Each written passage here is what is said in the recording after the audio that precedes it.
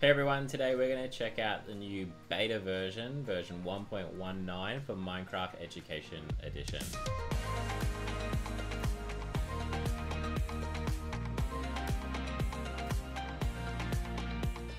Alright, so this new beta is out and available, ready for testing, but don't forget, if you like what we do, make sure you give us a thumbs up and click on that little bell so that you don't miss out when we bring new content. So this is essentially the wild, which is or wilds, which is in Bedrock at the moment, and so the beta is being tested in Education Edition. And there are a few things that have been added. We've got new blocks, we've kind of got new biome change environments, some new mobs as well, which is cool, and definitely one big change, which I think is going to be really cool for one particular area of the curriculum. But let's have a look first. Now, because there's a new biome, it means that there's a new item that can be used, and so we've then means everything that we know and love has been manufactured into that item. So if we take a look here, we have this mangrove plank. So planks we all know, but mangroves is the new part. We're going to have a look at mangroves in a second. But all of these that we know, so fences and gates and stairs and doors, and what else we got here? We've got some trapdoors, and we've got some planks, and we've got our wood. Some of them will be kind of new, so you know, we've got these mangrove roots, and then these muddy mangrove roots as well.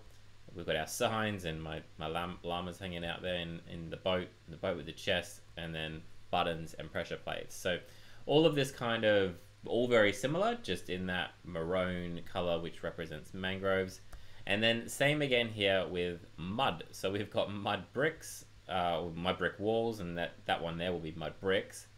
We've got mud brick stairs, mud brick slab, and then we've got just a few little different ones here. So we've got packed mud, and then you just got kind of just mud on its own, and then this combination of mud and roots, so all mangrove roots and muds together. The other kind of extra new ones, these don't necessarily belong here in this biome, more towards the nether space as well, but you have this skulk as well. So we've got skulk vein, the skulk catalyst, you've got the shrieker, I think it is, and the sensor as well, which is sitting in there. But let's have obviously the mangroves and the mud, it was a big part of it. So let's have a look at what that all means. So if I kind of move over here into this space, one thing I'm going to go and grab from my inventory if I start writing mangroves is this little guy here, and this is kind of like my seed, I guess, to grow that mangrove space. So I'm going to grab that, pop it in my hotbar, and just kind of start planting a few. You can plant them in the water as well, like so. You'll see they'll place. They won't go on sand, so they do need dirt, or they need grass to go in as well. And what is going to be included in my mangrove space as well is, if I remember, I think it's called frog spawn. There it is there. Let's bring it out. And what I do is I just place this. It just sits on top of the water.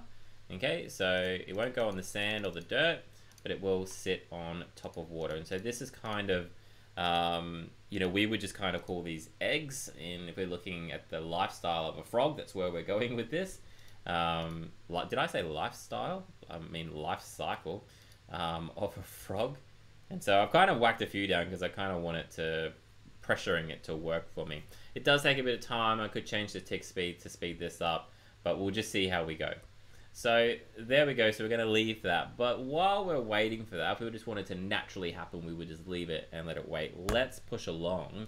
And what I want to look for here, what we're going to get is we're going to get tadpoles. So you can grab a bucket of tadpoles, okay? But I'm more interested in this one here, the tadpole egg. So let's grab that, put it into my hotbar number 3, and then I'm going to pop them in the water. And so there they are there. Off they go. I can even jump in the water here with them, and I can spawn them underneath. There we go. And so they're just gonna, and there's already some in here as well, but they're just gonna swim around. Now, what is naturally going to happen with a tadpole? Yes, I hear you say it's going to turn into a frog. I'm glad we all remember our from school. And so to speed up that process as well, let's have a look at what that's going to look like, because we know we're going to end up with that. So we are going to end up here with this frog spawn. So let's spawn some frogs. Let's go first in the water. You can spawn them in the water as well. Off they go. Let's pop a few in. I'm kind of getting these grey ones. There's also orange in color. There we go. There's an orange one. And so when I spawn them in here, they will just kind of swim around. Okay, but I can come above ground. They've already started leaving. Okay, and I can spawn above ground as well. I'm really just getting grey ones, aren't I? I'm going to go crazy. Just not giving me orange ones. We saw it before. I did get an orange one in the water. I'm going to give up. There we go. So, way too many frogs now. Now, while we've kind of been doing that, what we would have noticed here is that my mangrove has started to grow, and I have kind of prepared some earlier so you can really see how big they grow. But this one has just kicked off and started growing. And before over here, so you can kind of see this one keeps growing and growing higher up as it grows. And I've just completely destroyed that, but they will kind of keep climbing. So as I said, these ones started off nice and simple, and you kind of end up with that same, because as they're growing, they're spawning again from that same item, which is kind of pretty cool. So you get some pretty decent height with these as well. But when they do spawn, you will notice they go really big quite really quickly. So the only thing that's going to be different here is that these here are going to eventually explode. That's what they look like when that happens. They explode, and then we kind of have like a little tadpole that will jump out.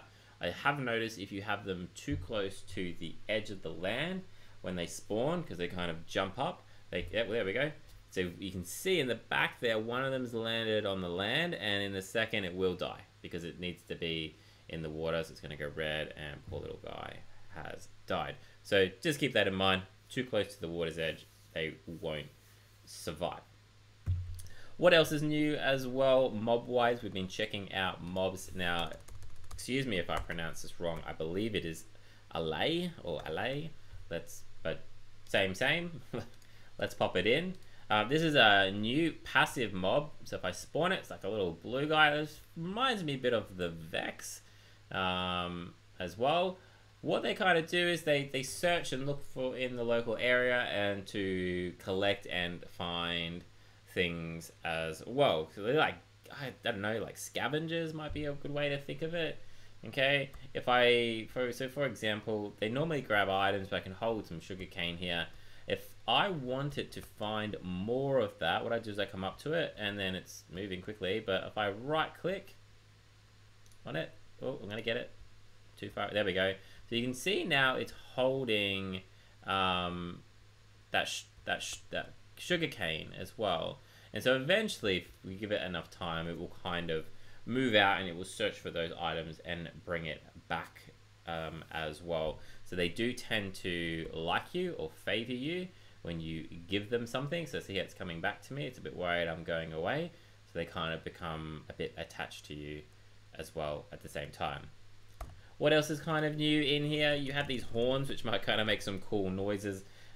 These goat horns, you can grab them and you just kind of right click, and if you've got your sound on, you'll get that noise from there as well.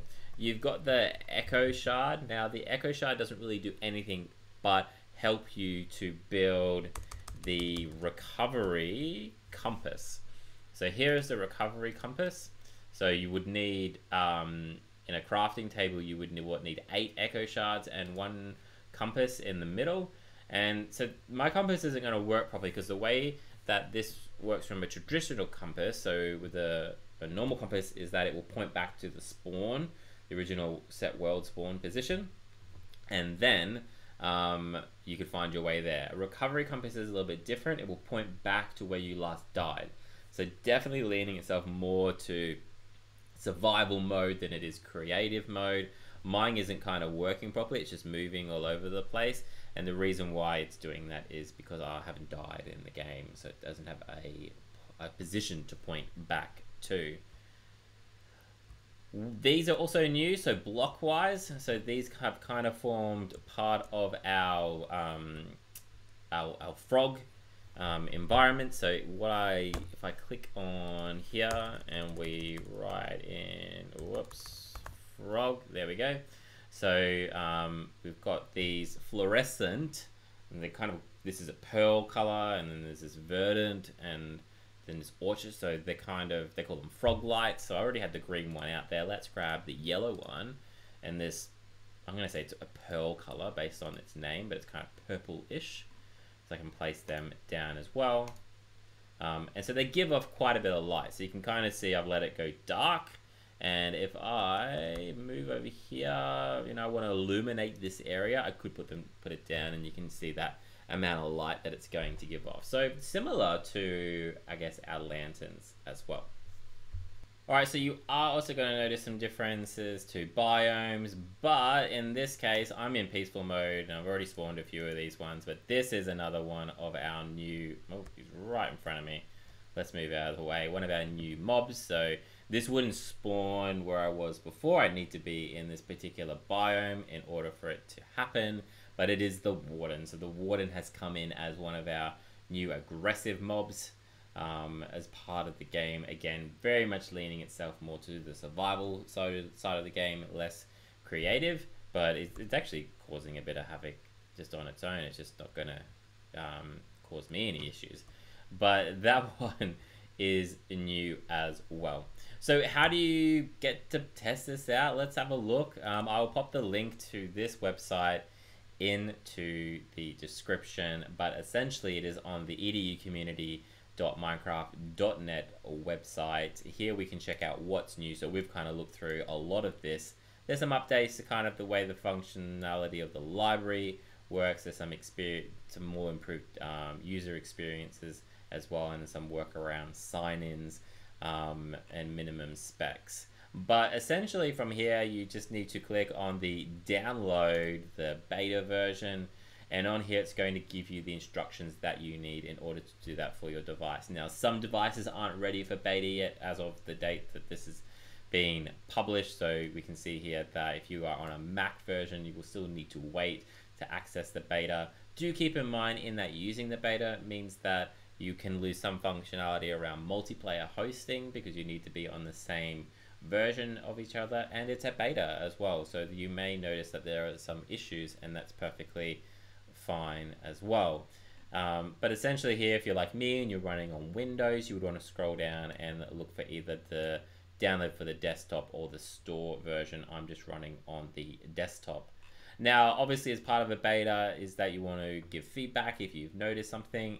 So back here in the what's new is a link to the beta feedback forum that you can click on to provide feedback to the Minecraft Education Edition team. Alright, so that is what is new and what is happening in the new Wilds Update Beta version 1.19. If you happen to get your hands on it and have a bit of a play around, I hope you have a good time. We will see you again soon. Cheers.